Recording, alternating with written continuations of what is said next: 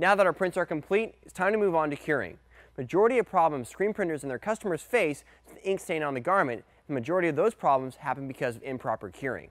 If your ink does not cure from the top to the bottom, it will not stay on the shirt. Both inks that we printed today cure at 320 degrees. However, since they're made from different properties, they cure very differently. With both, you have to keep in mind that you cure the top of the ink to the bottom of the ink. This takes a little bit longer with inks that are thicker, stacked, and flashed, like our lava white ink and red ink that we printed before. First, let's cover HSA water-based inks. These inks take a little bit longer to cure because the water has to evaporate out of the ink before it cures.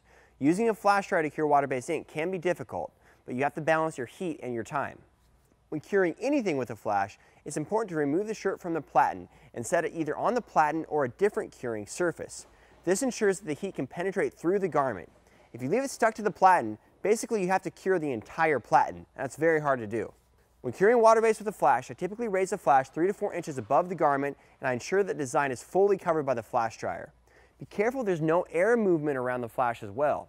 If you have blowing air, a fan, or a breeze, you will suck out the hot air from underneath the flash and your curing will not be consistent. As you see, the garment will start to steam. This isn't because of burning, it's the water evaporating out. The hotter your flash dryer is, the faster the cure will happen. You can use a temp gun to measure the surface temp of the ink. This current reading is about 350 degrees after a minute.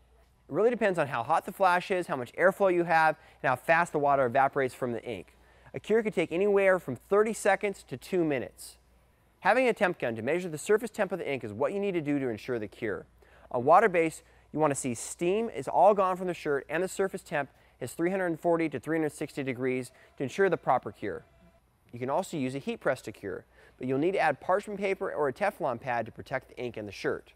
Also, since a heat press doesn't let steam evaporate or vent, you might need a heat press in 2 steps. A conveyor dryer is a much faster and more consistent way to cure a shirt. When you start selling your screen printed garments on a wider level, I would definitely recommend looking at a conveyor dryer.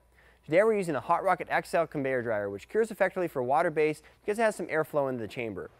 This is an infrared dryer, which uses heating panels to cure the ink from above.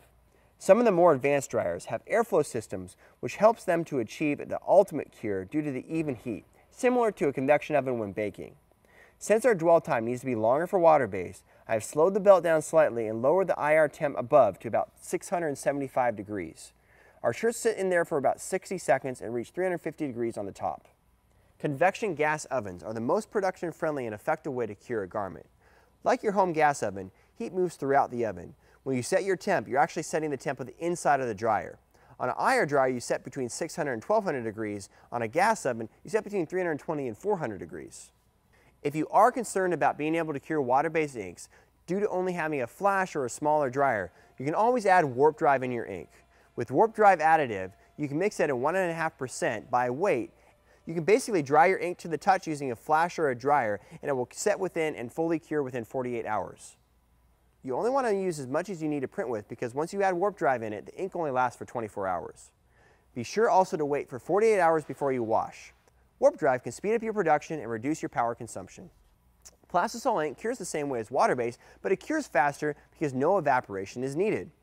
IR dryers are also an effective way to cure plastisol because they radiate heat down from the heating elements to the ink and transfer to the base layers of the ink, bonding it to the garment. Keep in mind that the base layer of the ink needs to reach 320 degrees. This means the top layer of the ink is going to be hotter depending on how thick your ink is. Darker inks also cure faster than lighter inks. White ink, for instance, reflects the heat away and takes longer to cure. With a temp gun, I am letting the surface of the ink reach about 340 degrees with a flash. On the IR Hot Rocket, I'm going to speed up the belt and raise the temp to 750 degrees on the elements. With 30 seconds, our ink reaches 340 degrees and is most likely cured. Fortunately, there are 3 great ways to test your cure so you ensure your ink stays to your garment and doesn't wash out long term. First, a stretch test. This only works well on thicker ink deposits like our lava print. If you stretch the lava print and it stretches without cracking, you'd be pretty confident in the cure. However, if it cracks apart, it is most likely undercured and you need to cure it again. Second is a rub test. You can take a small piece of white fabric and aggressively rub the ink. If you see a lot of ink start to flake off on your fabric, your ink is probably not cured all the way and you need to re-cure.